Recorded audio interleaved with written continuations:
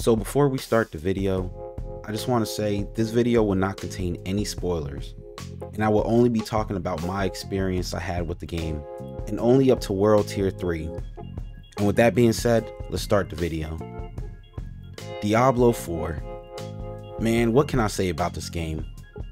Well, for starters, it's good. My biggest fear going into this game was that it wasn't going to be that good, and that the classes were going to be broken, and that the game was going to have a lot of bugs. Well, I can confirm I was somewhat wrong. Let's talk about the story. When the game first loads up, you're welcomed by one of the most coolest intros I've seen in a while. A couple of treasure hunters stumble upon what they thought was a treasure, but actually was a summoning ground. And from there, Lilith was summoned into the sanctuary. Diablo 4 takes place 50 years after the events of Diablo 3, and a lot of people have been slaughtered by the high heavens and burning hells. The main premise of the game is to stop Lilith. During my time of playing, all I kept asking myself was, who is really the bad person here? And when you play through the story, you can see how the war took a toll on most of the lands and the people that are still suffering. After the intro, you're introduced to your character. I played a druid, a shapeshifter that can take on the form of a werebear or a werewolf. I'm really trying my best to not share too much because I honestly love the story, and I had a blast experiencing them and diving deeper into the lore of the game. Let's talk about the world. Diablo 4's world is huge. I beat the game, but I still haven't unlocked the full map yet. The game has many locations that you're going to be traveling to, from different towns to dungeons, and running around and fighting the many different monsters that roam the land. And you will also be engaging in PvP after you get to World Tier 3 and up. The one thing that I loved is how every location seems so dark and bleak, and you kind of feel for the people and can see what they're going through while the gods just play with their lives. The team at Blizzard did an excellent job at creating the world and giving it so much life that you start to feel bad for the citizens of this world. The world is also filled with many dungeons for you to take on, and they get harder with each tier that you advance in. But the loot that you get in them are well worth it, and will help you on your quest to take down Lilith and the other many challenges that you face. The world is also a shared world, so you will be seeing other players that will help you kill the world bosses or many different events that happen throughout the world. Let's talk about the gameplay. Okay, so there's a couple things I wanted to touch on. Let's first talk about the character customization. So I actually like the character customization. Well, at least to a certain extent. I love the fact that you can change many things from the hair, skin tones, and many other basic features that you see in most games. Now, I do have one complaint about it, but overall, I liked it. And with them having a transmog system, you can make your character look any type of way that you wanted them to look, so you can have a tune that actually represents you.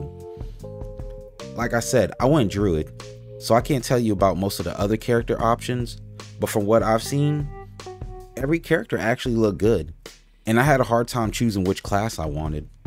Now, as far as classes go, since the game just dropped, we all knew that they would have problems with balancing. Now, I only play druid, so I can't speak on the other character classes, but druid felt OP at one point, then they nerfed it a bit. It's going to take a while for Blizzard to fully get it down packed, but from what everybody has been talking about, they love the classes, and they think this is the best that Blizzard has done for Diablo in a while. The loot in the game was great, and I really loved the way that the perks on the gear were handled. I remembered I had a piece of gear that turned all my werebear skills into werewolf skills, so if I wanted to use my werewolf form instead of my werebear form, I could do that and still keep the strength of my werebear form. And that was just from one piece of gear. The game has many different types of gear and perks that you can attach to and make your ideal character, and with so many skills to choose from, you'll be going back and forth from build to build. Let's talk about the combat. Diablo 4 combat is fast and fun.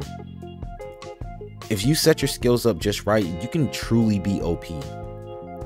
And with the world being littered with many trash mobs that scale with you and get harder the more that you level and jump between tiers, you're going to be doing a lot, and I mean a lot of fighting. Combat gets really fun when in a group and you all sync your attacks that complement the other person's attacks, and when executed just right, can make for some fun gameplay moments. Combat is pretty much straightforward. You go here and fight a bunch of monsters, and then after that, you fight a really hard boss after. Now, as good as the combat is, I do have a gripe about it though, which brings me to everybody's favorite part. Let's talk about the cons. So my first con is the combat. Now this is a small one, but I just felt like I never had enough spaces to put my skills. The hotbar only allows up to 6 skills on it, and I just kept feeling that some of these skills could have been set to a different place to free up space on the hotbar. Or do it how Final Fantasy XIV did it, where holding down the back trigger opens up a different set of skills. I just felt like I was limited on how many attacks I can do. My second complaint is a big one. But holy crap, for me the performance sucked at times. There has been so many times where I would just be rubber banding back and forth that I couldn't even play the game, which is why it's taken so long to get this review out.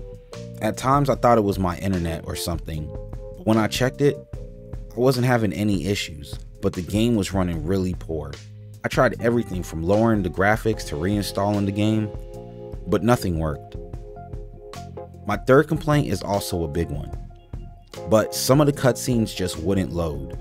You can hear the people talking, but the game just didn't load them. Or when it did, the screen was not centered on what was going on, it was placed somewhere else. I missed the whole end of the game and had to go back on YouTube and try to find a video just so I can see what happened, since mine didn't want to play.